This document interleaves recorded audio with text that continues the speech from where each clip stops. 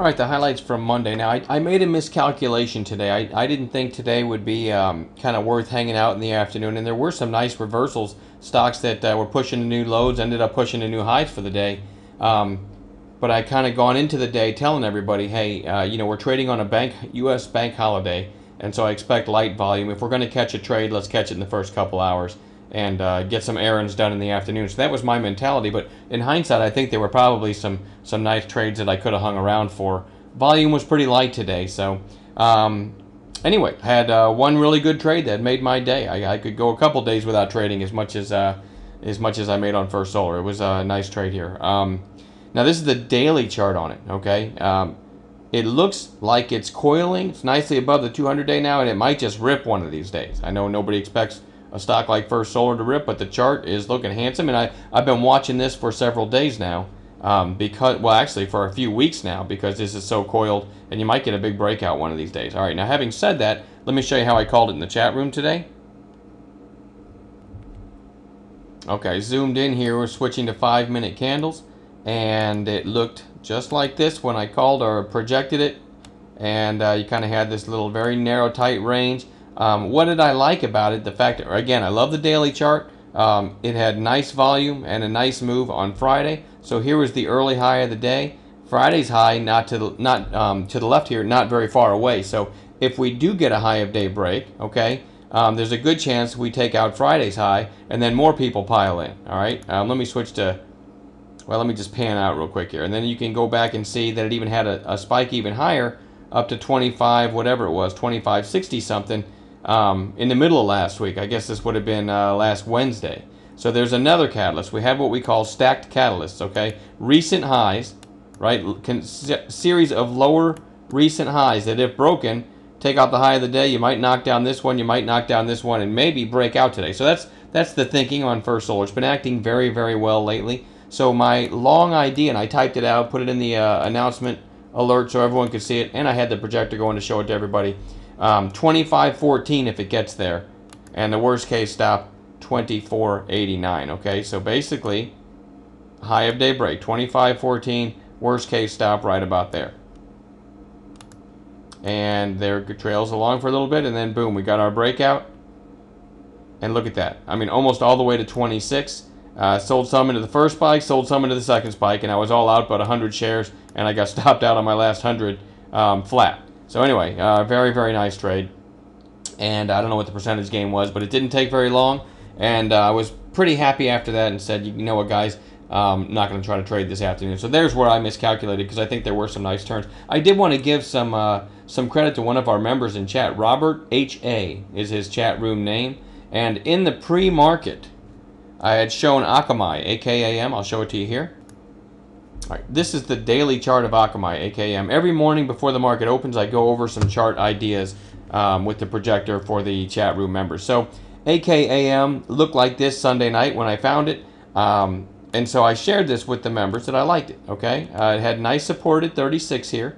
Used to be resistance here. If I go back farther, you can probably see some more.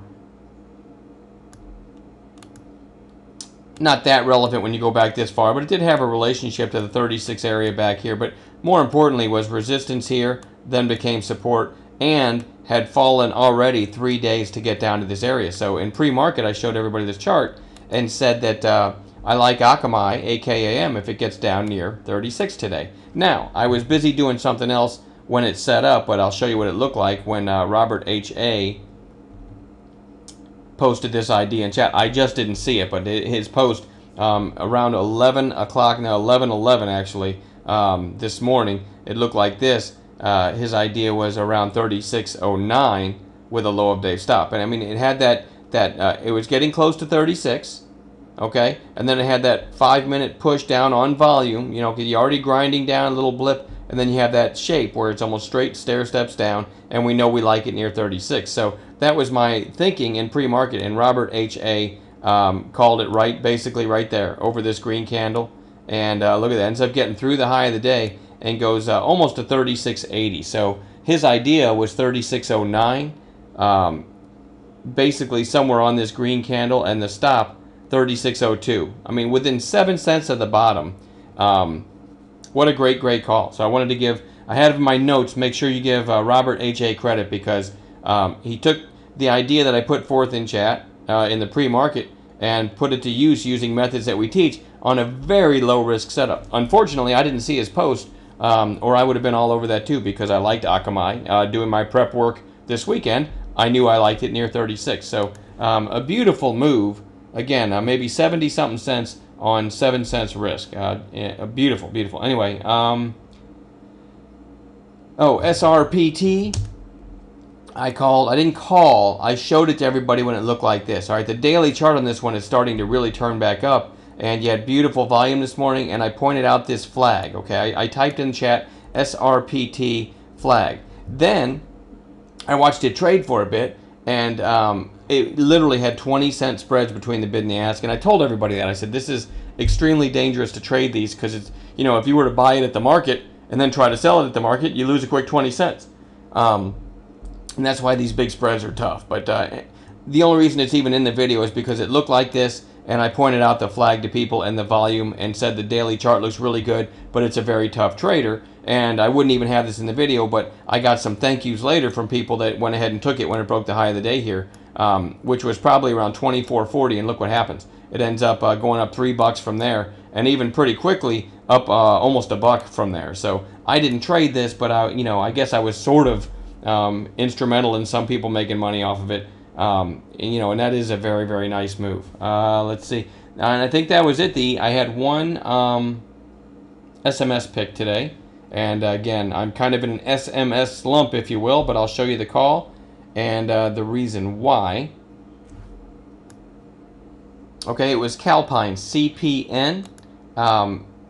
It met our shape parameters, where it's just grinding lower, grinding, and then starting to get that almost straight down shape, decent volume. Now, I wouldn't just take it on that, but I want to show you the other reasons I called it.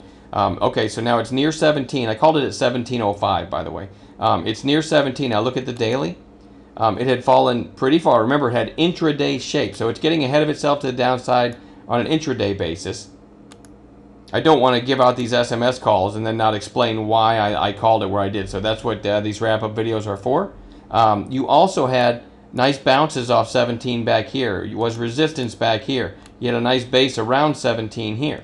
And right here you have the 200-day. So there's a lot of reasons why this could bounce at 17, coupled with the intraday shape here. Okay, I called it at 17. Remember, we have wider stops on these because I'm sending out a text, and people are at work and they get it, and they're told to trade these small, and they're designed to take the trade, a wider stop, small shares, and hopefully by the end of the day we'll be up nicely, or sometime after the call we'll be up nicely where we can take a nice profit. And we've done that pretty consistently, but the last few days haven't been so pretty. But anyway, this one 17.05, and the highest it got was literally, I think, right there, 17.12.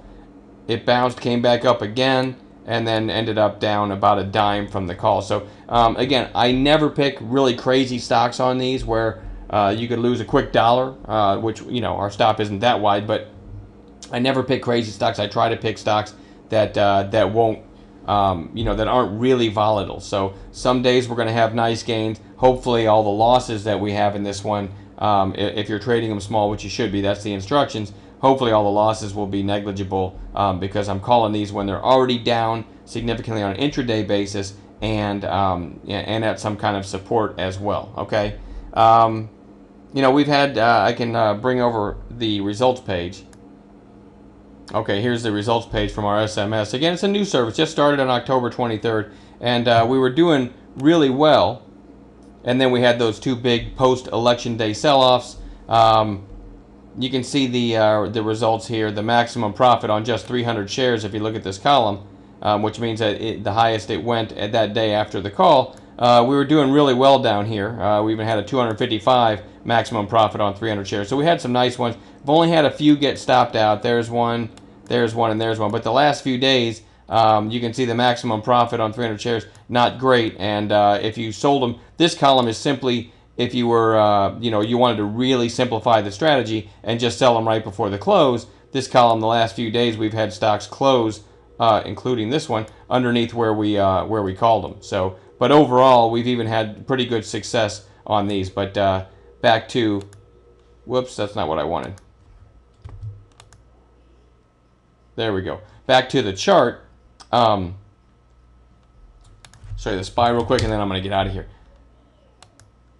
You had a big 2-day sell-off, and then this day I went ahead and just skipped calls, and then I didn't make any calls this day. I wanted to get more information from the market. So we had 2 losing days. I skipped a day, and then today was just very lackluster. As far as SMS goes, chat room, we've been making a killing. We're doing great in there. But anyway, today was just a bank holiday, narrow, low-volume day. So, again, I was on the fence about whether to call anything, but CPN certainly shouldn't have hurt anybody. It's just another day where I didn't have a nice gainer. And that's always a little bit embarrassing, but you know, we'll get back on track with the SMS, and I think we'll have some nice calls coming up. Ultimately, the best way to use our service is to be a chat room member, because it's much easier to micromanage trades when you're in the live chat room versus getting a text on an entry idea from work. Make sense? All right, I've babbled way too long. We'll talk to you guys later.